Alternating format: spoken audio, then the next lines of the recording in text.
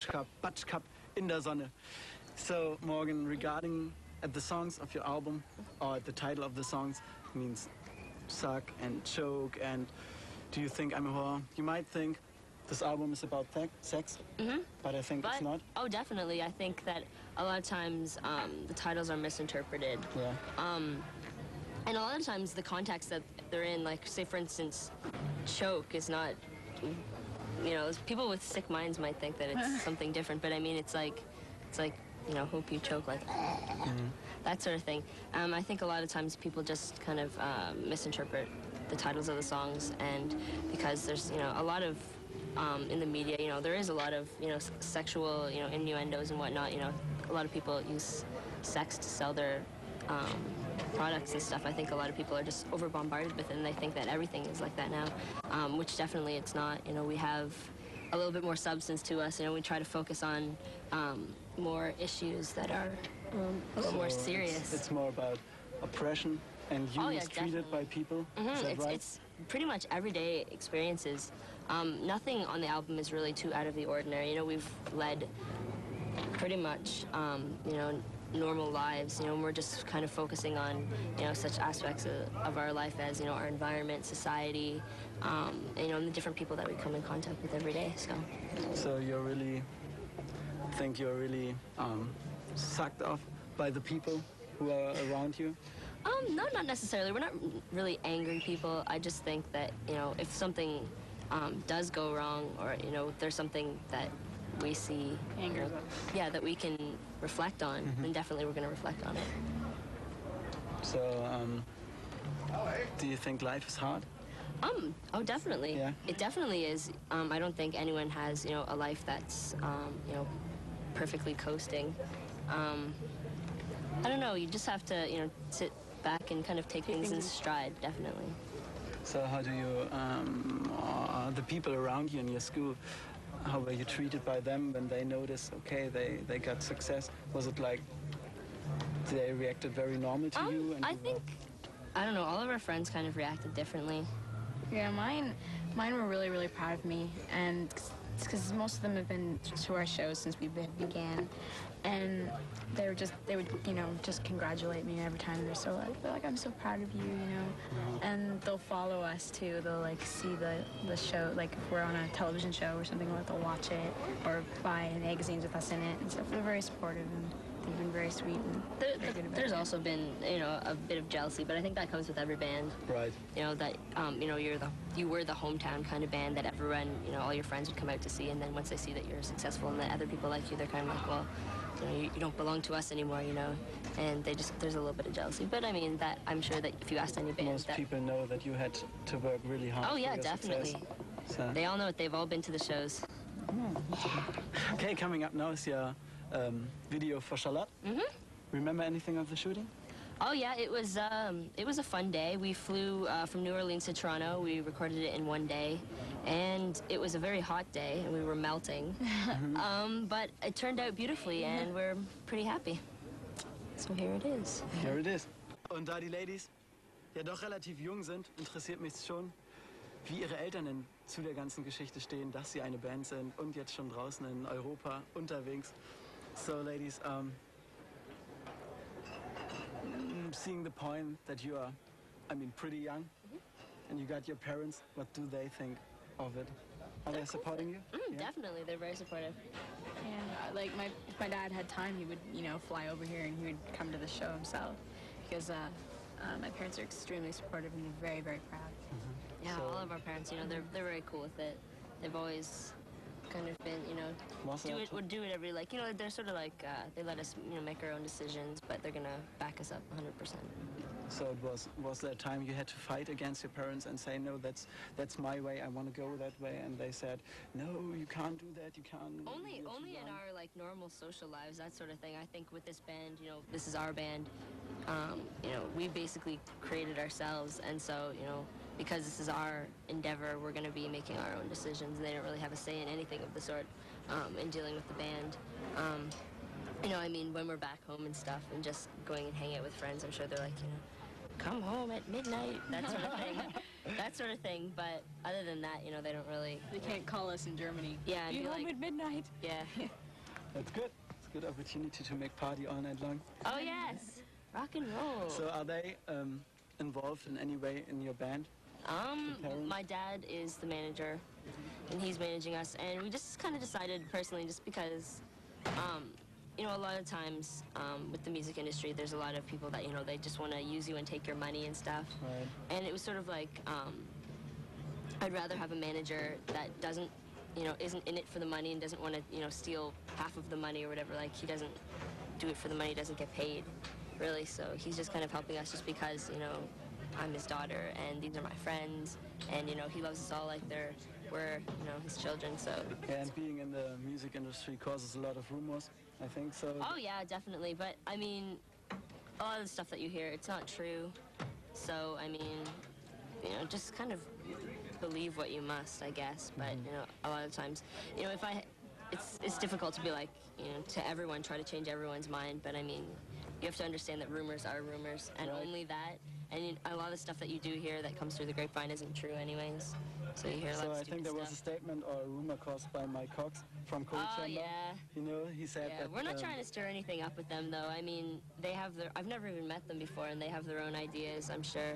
Yeah, right. And supposedly, I read a letter that he had wrote to someone that basically he was jealous. He was saying that you're not real, not pure, because some songs are written by dad of yours. Well, that's not true, and, though. So, like, I personally don't think that there's any reason for us to get mad about it because, you know, it's not true anyways. So It shouldn't faze us. Yeah. We know in our heart that it's true. So, I mean, I think the whole thing with that was... So you're not touched by that? No, not at all. I mean, it's a little bit unnerving, but I mean, I think he was just jealous. You know, they had just parted ways with Sharon Osbourne, who was their manager, and now we're working with Sharon Osbourne because we're on Ozfest this year. So I think he was kind of upset about that, and you know, we're doing pretty well, I guess. You know, we basically came out of nowhere. You know, a lot of this stuff has happened really quickly for us, and we're just as surprised as anyone else. But I think I had heard that, you know, he was just jealous, and he was pretty angry, and you know, we were doing well, and I guess, well, they're doing well as well. Yeah, it's good to see that you're not touched by that and don't be thrown in another way. Yeah, there's not really a point to get angry. I don't know. I'm sure if I meet him, you know, he'll change his mind. Okay, coming up now is your request video. What is it? Slayer. Anything by Slayer. We're not too sure what videos they have because in Canada they don't play a lot of Slayer. So anything you've got by Slayer, it's good. Okay, sehen wir jetzt. Hier kommt's hier mit Kittie in Frankfurt. Kittie werden im Sommer das Oz-Festival spielen. Yeah. Yeah. So yeah, you understood. Ozfest. As you mentioned before. Yeah. Ozfest. We're doing the second stage. We're opening it up for Soulfly, and it's going to be pretty crazy. Actually, Ministry was supposed to be on the same stage as us, but they canceled. But, you know, it's going to be amazing. Pantera is going to be there, Incubus, Godsmack, tons and tons of bands, so it's going to be awesome. That's awesome. What else besides that in the summer? That's it. Ozfest is pretty much all summer, and I think after that, that takes us to September. I think we're gonna go to Australia maybe, and just hit the rest of the world, and then probably come back and do some more touring in North America, and probably hit Europe again. But no chance to see you this year in Europe again. Maybe later on in the year, I'd say.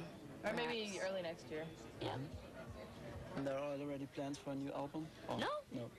We're just taking things day by day, I think, and eventually there will. What comes around. Yeah, we'll see what happens. Okay, now coming you up live, and that's it for today. All Thank you right. very much for having me, for joining me on the show. Thank you.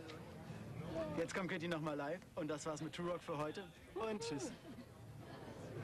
Yeah, that's it. Thank you very much.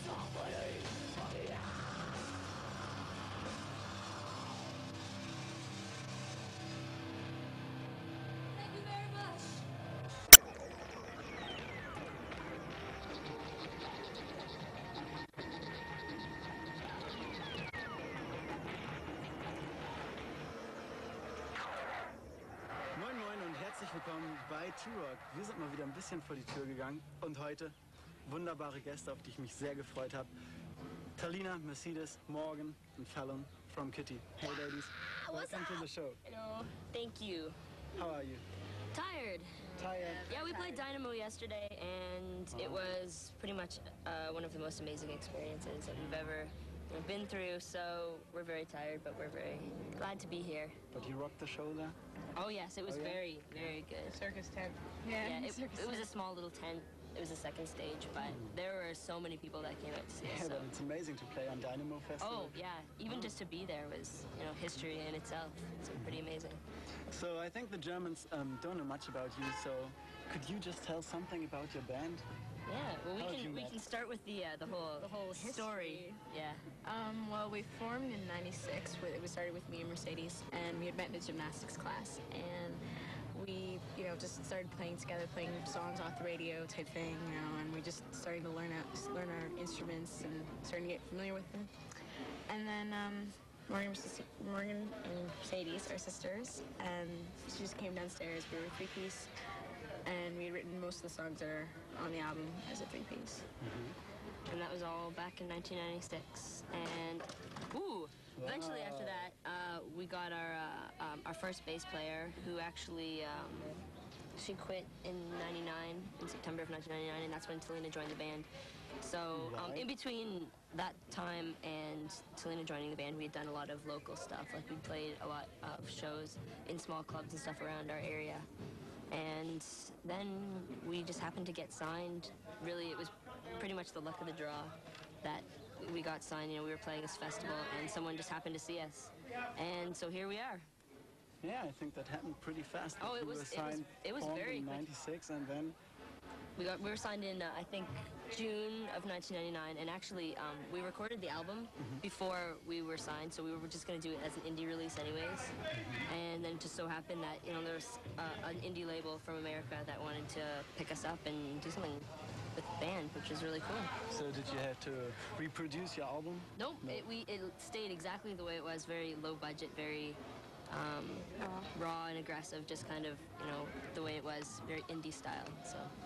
Okay. I think we should start up the show with your video for Brackish. Yeah. And then we meet again.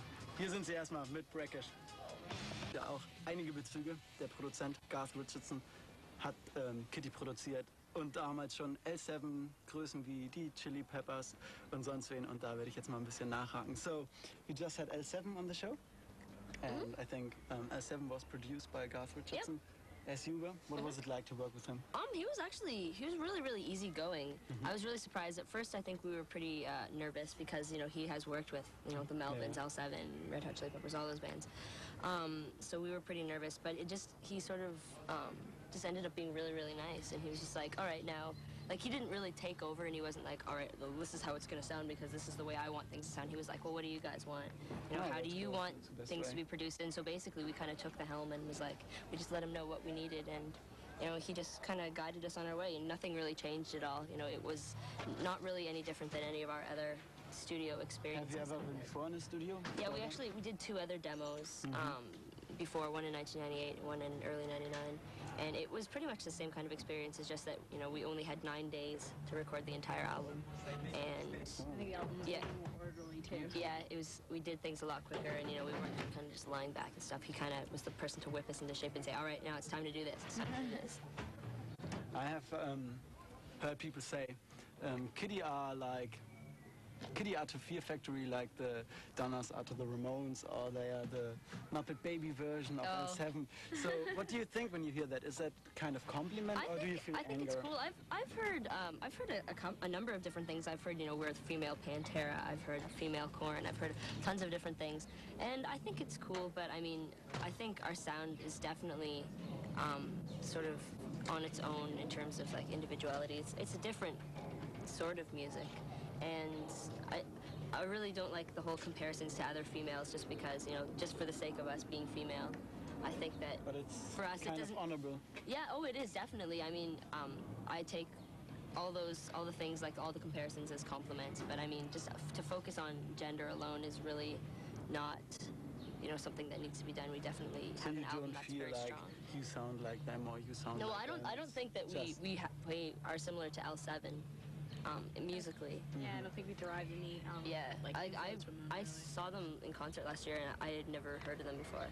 So I don't know. Well, I've heard of them, but I've never heard their music. So I don't know. It's very nice though. You know, they're a very popular band. They sort of Right. started the whole Riot Girl kind of thing along with a lot of the other bands, and that's cool. You know, they opened a lot of doors. How do you manage that? I mean, it's must be pretty hard in 4 years come to such a success and Oh, being no. compared with S7.